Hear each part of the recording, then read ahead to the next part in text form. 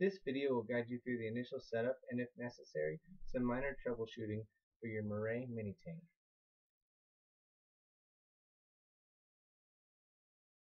Let's first take a look at the heater. The fitting with the blue ring is where your cold water will go into, and the fitting with the red ring is where your hot water line will feed from. First, please install your temperature and pressure release valve. It threads right into the fitting with the yellow ring around it. Some plumbing tape or pipe rope may be required. When connecting the high pressure discharge valve, please make sure all material used are rated for hot water. The connection of the hose or pipe will be a 3/4 inch male fitting. Then make sure that it runs to a wastewater drain. If you choose to mount your mini tank to the wall, then locate a stud or use wall anchors to support the weight of the heater when filled with water.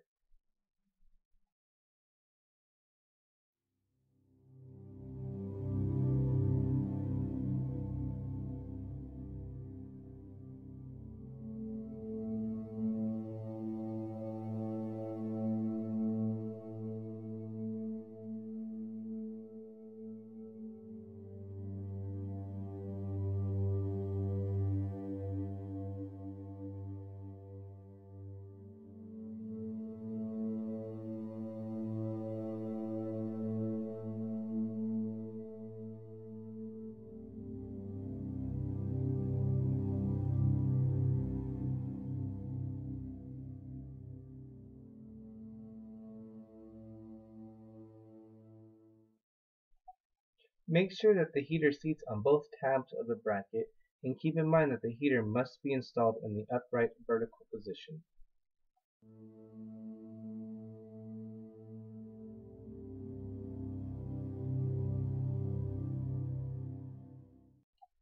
Both the fittings are 1/2 inch NPT. Make sure that the material used for the outlet is rated for hot water.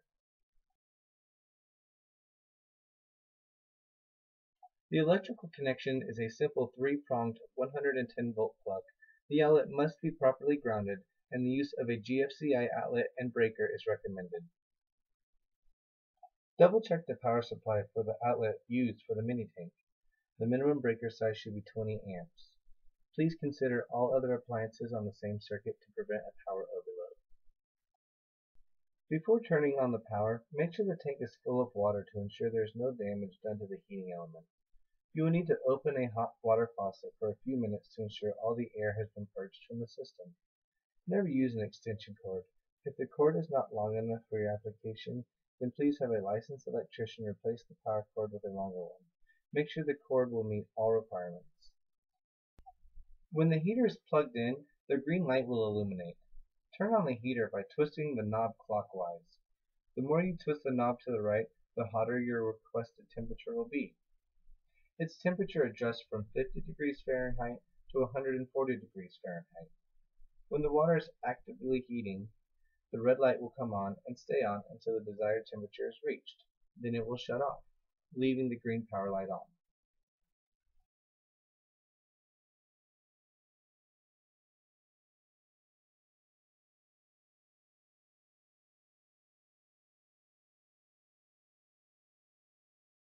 Please use caution when testing the water for the first time, as to not cause scalds due to excessive heat.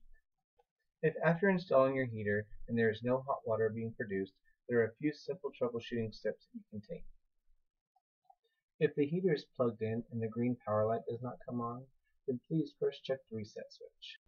First, unplug the unit, then you will need to remove the knob. Pull it straight off, or a small flathead screwdriver may be used to pry it a bit. The reset switch will be located behind the control panel.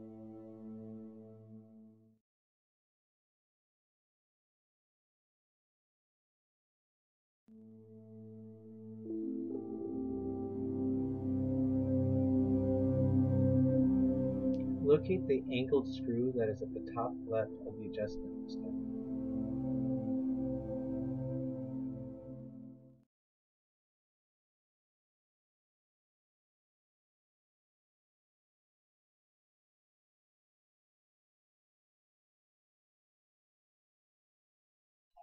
Please remove only the small angled screw.